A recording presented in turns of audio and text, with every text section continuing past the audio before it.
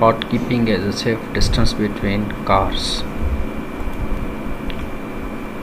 Another huge issues for drivers, both drivers and the other motorists alike, is distracted driving. While the most common type of distracted driving is from cell phone and other types of technology, there are many others that drivers need to avoid.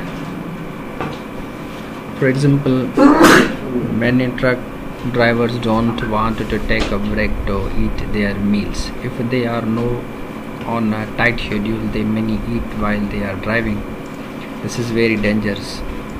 Other decision can come from using GPS, adjusting the radio, or focusing too long on things outside of the cab. Number 3, not keeping a safe distance between cars. Both truck drivers and drivers of other vehicles can cause truck accidents by not providing enough distance between each other. A safe distance is typically determined by the 3-second rule. Drivers must give each other enough space before passing. When drivers change lanes abruptly, truck drivers may not be able to slow down quickly enough.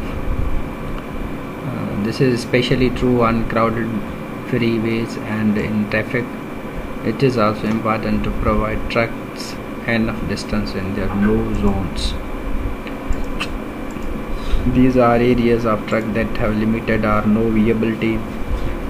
These are not your normal blind spots of trucks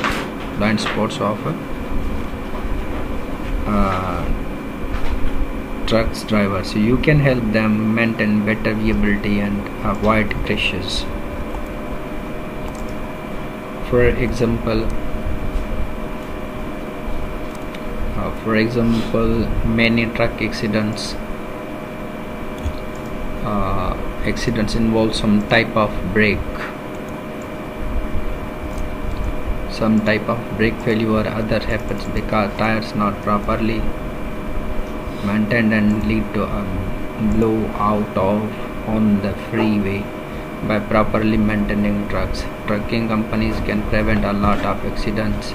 However, it takes a lot of time and money to keep trucks well maintained. Because of this, many companies do not keep their trucks properly maintained.